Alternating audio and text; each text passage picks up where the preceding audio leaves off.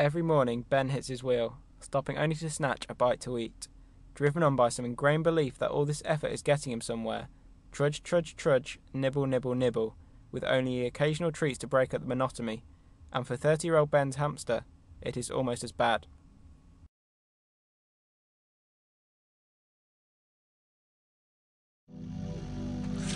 When you are young, they tell you to live life every day to its totality, to make the right choices, to make the most of life.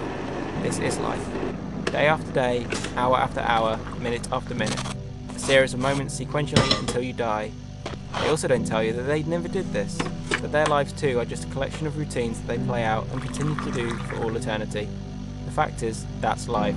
You have choices, they just seem insignificant in routine, but they are choices nonetheless. Just take a moment, 90 seconds if you will, to think. Tea or coffee, left or right, up or down, here or there, loud or silent, life or death. Imagine these choices stop. Now think that maybe you have more freedom than you realise. You have choices, appreciate them, live your life, make your choices.